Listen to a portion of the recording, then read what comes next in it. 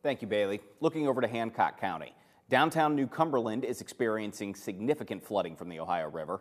Station Hill and Route 2 from the red light to the Hancock County PSD building are closed off.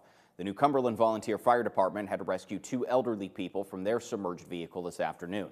Both were taken to a safe area and no injuries were reported.